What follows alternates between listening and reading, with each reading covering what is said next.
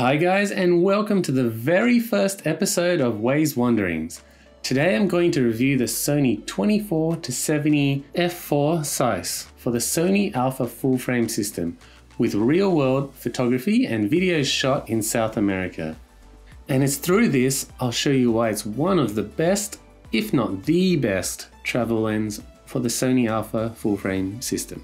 The reason for this review is in part due to the history of this lens, and because not everyone will be familiar, I'll be covering that first. And so you don't get bored, there'll be alpacas. I bought this lens back in 2014 when there were just a handful of lenses for the Sony Alpha system. Back then, if you wanted a native standard zoom, it was either this or the kit lens. The basic sentiment of the internet was overwhelmingly negative along the lines of, this isn't a true Zeiss, the corners are rubbish, distortion is high, this should be a G lens. And then you have this quote from imagingresource.com stating that it didn't meet their expectations. Fast forward to today, and the lens still not only has this general negative sentiment, but also has a ton of competition from the likes of the 24-70 f2.8 GM, the 24-105 f4G, and newer third-party alternatives with competitive pricing.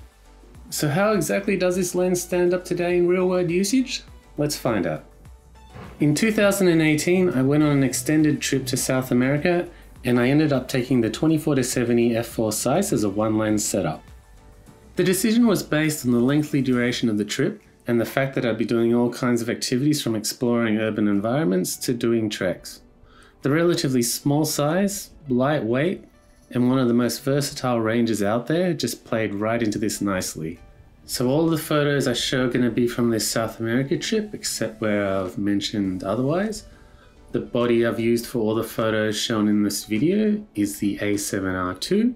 All photos have been shot as RAW and lightly edited in Lightroom since, I just don't like buying expensive camera gear only to shoot in JPEG. So without further ado, let's move straight on to build quality. If you've ever placed your hands on one, you'll notice that the lens looks and feels great. It's quite durable, but compared to say the 70-200 f4G, it's just not on the same level. The metal focus and zoom rings might look great initially, but they get blemished easily and look terrible after the paint has worn. My lens took several substantial bangs and held up okay in terms of functioning properly. It's bumped into the ground where I've braced its fall, it's hit rock somewhat lightly, my jaw not so lightly, and it still works fine. My jaw still works fine too. Keep in mind it won't survive a proper hard hit like falling off your shoulder and banging into a gas cylinder on a trek, but don't expect any lens to survive that. This video on screen now is shot on an action camera, shows you how I treat mine. I'm sure everyone else treats their gear better, and if that's you too, then I think you'll be fine. Waterproofing and water resistance is another hotly debated topic. Some people might straight up say this lens lacks proper weather sealing, there's no gaskets, blah blah blah. No, it doesn't have any gaskets, but its construction alone provides some weather resistance. Suffice to say, my experience includes shooting in light to medium rain, light hail, light snow, and even blizzard-like conditions. What's medium rain? Something like this. This particular photo was taken with the 16-35 f4 Zeiss. Obviously it's a different lens, but the build quality is practically identical. That same 16-35 f4 Zeiss got splashed by seawater. I was just in the same area taking a photo, looking through the viewfinder, and it just whacked me out of nowhere. It's a giant wave. Survived without a problem, still taking photos straight after the wave hit. Back to the 24-70, see those water jets? One spout shot water right onto my A7R II with the 24-70 equipped. It survived. I was a bit scared at first, but it was still taking photos for the rest of the night. In terms of waterproofing or water resistance, that's pretty damn good to me. If the weather is worse than what I've just shown you, it's probably time to put the camera away, but it's not like you're going to be taking photos anyway. You're probably running for cover. Having said all the above, of course, I did do diligent things like giving it a quick wipe with my t-shirt. I did discover there was water visible on the mount which likely leached in, but that's as far as it got. Back in my accommodation, I usually do a quick clean, but this time I did a more thorough clean and drying, which is, it's just prudent if you're talking about something like seawater, regardless of weather sealing.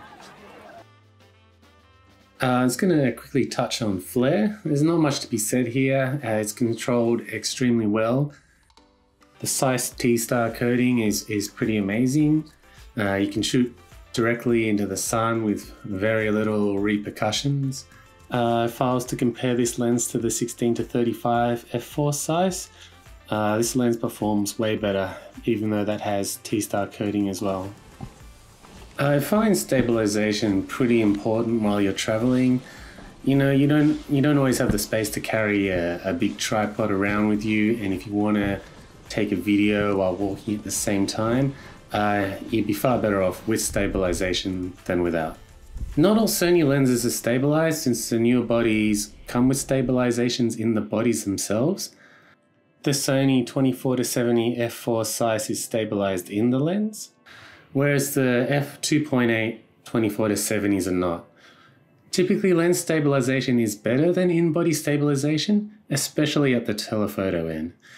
This is why some lenses still have this feature, including the newer 24-105 f4G. So while I don't carry a full-size tripod, I do carry with me a small GorillaPod. It's roughly 30 centimeters tall. This is stuff for a more planned selfie or maybe a bit of astro. Just don't want to lug something around that's really big. It's really inconvenient and heavy, and especially on a hike. Who's going to carry a tripod on a hike? With that in mind, while stabilization will help your regular photos and videos, it's especially useful in doing, cool things like night photography or certain types of long exposure. When traveling, size and weight matters more than in other scenarios. Typically, when you're traveling, or at least for me, you can spend most of the day and night exploring. This means carrying a camera for up to and over 8 hours each day. Not just for one day either. Back-to-back days are common, and even for weeks at a time if you're traveling, say, for 2 to 3 weeks total. A 1 kilogram setup, such as the 24-70 F4 Zeiss and the A7R II, could mean the world of a difference between feeling good or feeling terrible after a day's usage. When comparing to a 1.5 kilogram setup, which basically any f2.8 zoom will put you at.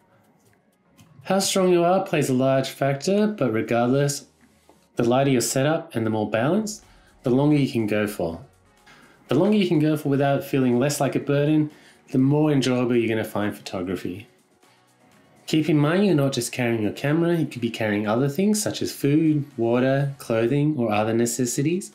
And if you're on a trek, that's a whole nother issue. If you're an avid hiker and know all about trying to keep the pack weight down, this is no different. Another thing to take note of is that any travel that requires flights has a weight restriction. You're not going to want to put your valuable camera in checked luggage, so you're really bound by the weight restriction of your carry-on. And that's even more so now, especially since that flights typically have a 7 kilogram cabin baggage, some even going down to 5. If you're lucky, there'll be a separate camera bag allowance. So coupled with other mandatory cabin baggage such as your pile of NPW50 batteries, you're going to find it hard to stay under the weight limit, especially if you want to bring multiple lenses and other electronics like a laptop. Autofocus is fast and accurate. I want to show you a test since that just seems like a pain in the ass to set up. I also don't have the latest bodies with the best autofocus, so it wouldn't really be a fair comparison.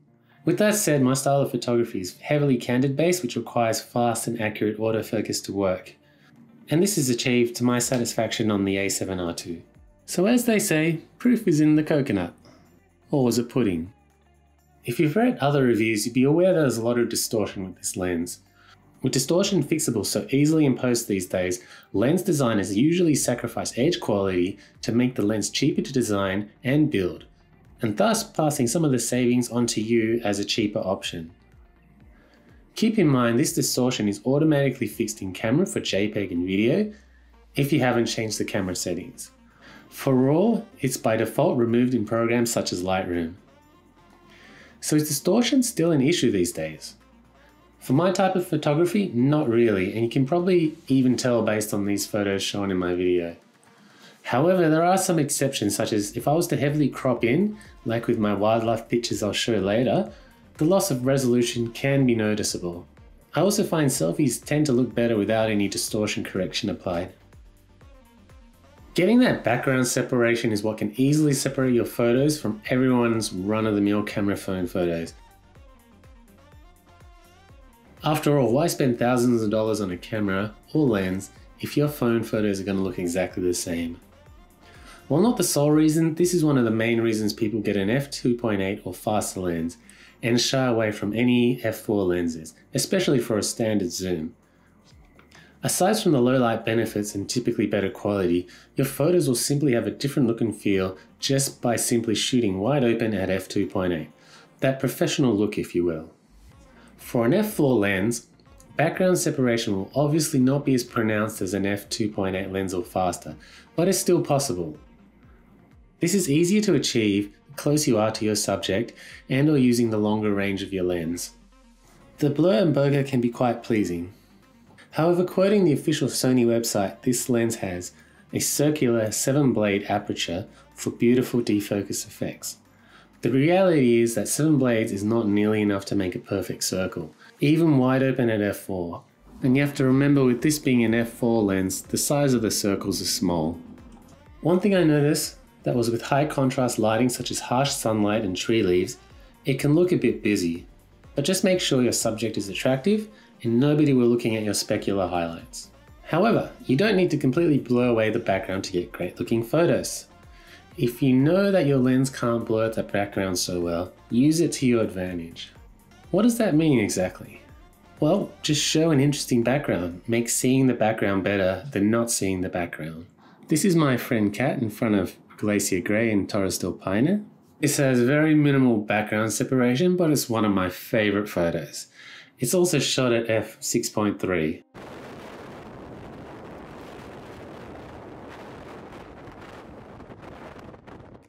Another one of my favorite photos with a small amount of background separation. Here's Kat again, but at dawn. Now this photo has more background separation than the previous two by simply being zoomed in more and with the aperture opened up slightly, but still less than f4, but not so much that you can't make out the impressive mountain in the background. So to sum up this section, while faster lenses can do it better and more easily, you don't always have to blur everything out, and as demonstrated, you can still get that coveted background blur if you so choose and plan accordingly. It just gives your travel photos that much more oomph. Sharpness is probably one of the most criticized aspects of a lens these days.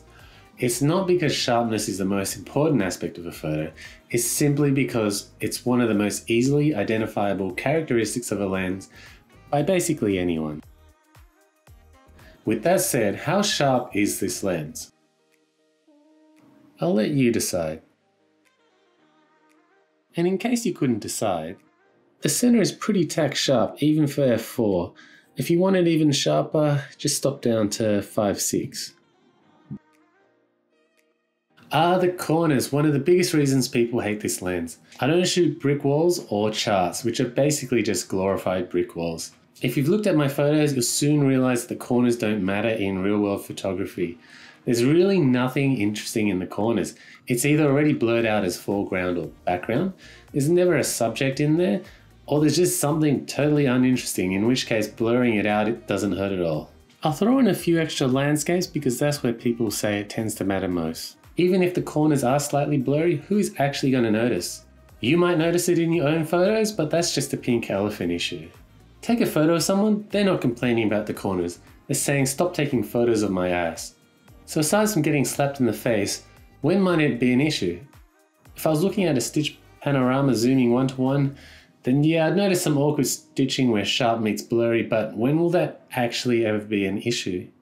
Take this photo for example, it's stitched, but is there a border where blur meets sharp? If I don't zoom in or don't tell you, would you ever know? And what if I told you I took this photo while this lens had a broken lens mount, which created an even more terrible edge and corners? If you're a pixel peeper and you love your perfect corners, you're probably going to hate this lens. But if you haven't figured it out already, that's not what this review's about. Okay, I want to talk specifically about hiking and trekking. Details are probably something for another video, but there's a few things I want to point out here. If you're thinking of taking a camera on a hike, it's pretty important to have a lightweight and compact setup, especially if you're going to be at it for a while. Space is very limited, and as is how many kilograms you can afford to carry. Any lens you don't end up using just serves that extra weight you have to carry, and every gram counts. Where you have your camera is another factor. Is it easily accessible, or do you have to take off your whole pack to take your camera out whenever you want to take a photo? Again, where your camera is stored is usually based on how small it is and how much it weighs. While traveling, there's endless opportunities for street photography. And having the 24-70 F4 Zeiss is perfect for this. This is even truer depending on where you are in the world and the size of your street photography balls on a scale of 1 to chi. You can't always walk where you want to go. Wide angle lenses let you capture the whole thing. The relatively small size and zooms allows you to stay stealth without incurring a negative Uber rating. In certain countries, it can be common for people to ask you for money if you take photos of them, so zooming in allows you to take photos without having to tip. Zooming in also allows you to take photos without getting invited to some kind of weird party. But most of all, you don't want your camera to get damaged or confiscated. Combining this lens with a high-performance body will allow you to get some great nighttime shots, no matter where you are in the world. While yes, switching to a faster prime is better, but do you actually need to? In a non-well-lit cave, such as one where you need a torch to navigate, you're probably going to get really noisy photos from shooting at high ISO. How noisy is acceptable? For travel photos, this is really a personal preference. The lighter and more balanced your setup is, the easier it is for you to do these flowy water handheld shots. And that's just going to separate your photo from everyone's quick travel snap. If you're wandering the streets of La Paz and don't get mugged, these are the type of photos you can walk away with.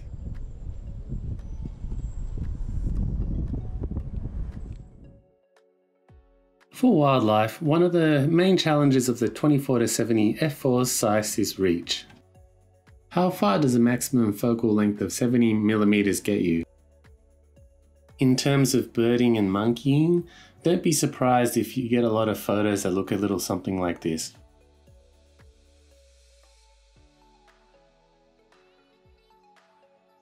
Unless of course you jerry-rig your camera to a scope. With the 24-70 F4 Zeiss, you typically have to be very close to get a really dynamic looking photo. While not impossible with real wild animals, it's gonna likely happen with tamer creatures or insects. If you have a higher resolution body like the A7R series, then you can crop in quite significantly and effectively too. If you simply want a photo of the creature, then the 24-70 F4 Zeiss will suffice.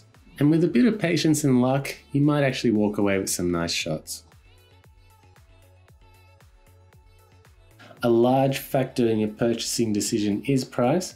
I'll just throw them up on the screen, save having to read them all out. I won't turn this video into a 24-70 comparison, but it's good to know what the alternatives cost, since most people will probably only ever buy one. You can get the 24-105 F4G, but it's going to cost you around 40% more. Want the GM, it's more than double. That's a kidney to some people. To others, that gets sucked in by dodgy salesmen. The extra amount is only the low price of a cup of coffee per day for 1 year and 1 month. If you want to upgrade your kit lens or don't have a zoom at all, this lens is actually the cheapest of the bunch. What does look highly competitive is the Sigma 24-70 f2.8 at just 23% more. But that's significantly larger and heavier. I don't know if it would have worked as well as the 24-70 F4 Zeiss, especially in things like hiking. Worth mentioning, Sigma has just released a 28-70 f2.8. It's a little shorter on the wide end, which I really don't like, especially for travel photos. The vast majority of the time you're probably going to be shooting wide open to capture scenery and architecture. Sacrificing there is, I don't know, it's just not me. And there you have it. It's been one long journey, and the 24-70 F4 Zeiss is one hell of a lens for travel. This lens for your full-frame Sony Alpha system has amazing real-world image quality. Combine that with its 24-70 zoom range and you have one very nice offering in a relatively small and lightweight, weather-resistant package. While it does have some shortcomings, its overall versatility shines through. As I've shown, you can take this lens literally anywhere on your travels and come out with some great shots. To remind you, this video isn't just about this lens versus that lens. Sure, they'll be better, but sure, they'll be worse. This video is just to show you how the 24-70 F4 Zeiss performs in the real world, and I hope I've done just that. If you want to check out more photos from this lens, check out my blog at waysialand.com, link in the description below. On top of that, I still have a ton of photos from this lens just sitting around, which I might include in a future video if people are interested in this style. Do you own this lens? Do you think it's good or rubbish? Let me know in the comments below. If you want to see more videos, be sure to like and subscribe. And I also just started a Patreon for those interested. So get out there and take more real world photography. See you next time.